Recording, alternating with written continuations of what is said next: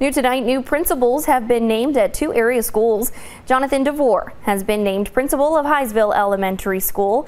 He began his career in education in 2006 as a math teacher at Barron County Middle School.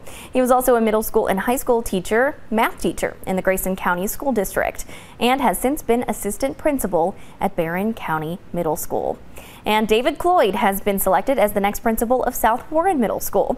He has been in an administrative role in the middle school setting as the principal of Warren East Middle School since 2012 and served as assistant principal before that. Both Devore and Cloyd will assume their new responsibilities on July 1st.